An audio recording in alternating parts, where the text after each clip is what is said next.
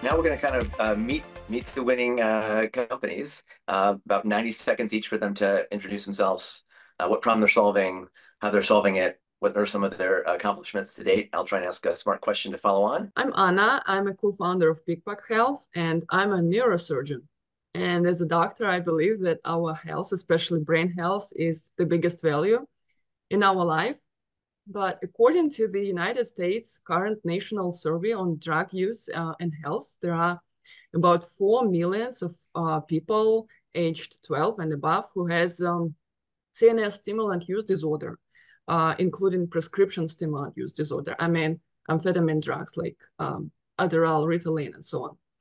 And there are about 6 million of kids in the United States with ADHD and about 2 million of kids with ASD. And unfortunately, they can contribute to the numbers I mentioned above because current problem nowadays with ADHD is that there is an over-prescription of psychostimulants to little kids. And that's what we want to solve with PigPug Health. So imagine the possibility for kids to train their brain easily from home under remote supervision of neurofeedback trainer using video games and getting real-time feedback from their brain without medications.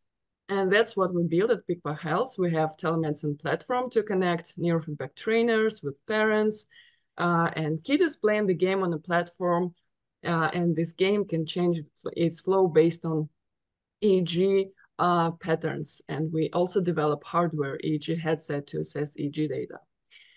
So long story short, we help to improve the diagnosing of ADHD based on biometric data. And also we help to reduce using of psychostimulants to little kids. And that's our mission. Great. Thanks, Anna. So as I understand, you actually have a physical headset with an EEG built in and sound. So like a headset or sound and EEG that helps provide the feedback loop. Yeah. So we created EEG headset. It's like a headphones with dry electrodes inside. So there is no need to use gel or glue, nothing like this. It's really easy to use and kids like it. And they wear the headset and play the game on the platform. And neurofeedback trainer is able to assess EEG data patterns and choose the right protocol for training. Right. So it's everything is going on in real time.